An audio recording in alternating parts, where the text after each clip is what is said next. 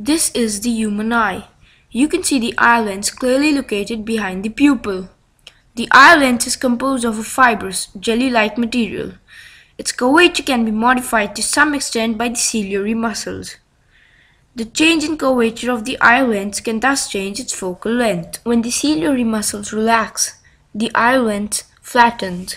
Hence, the focal length increases and you are able to see distant objects.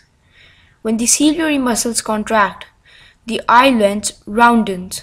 Hence, the focal length decreases and you are able to see nearby objects. Over here, you can see the eye lens flattened when you're seeing the distant object. Over here, you can see it rounded at the time of seeing a nearby object.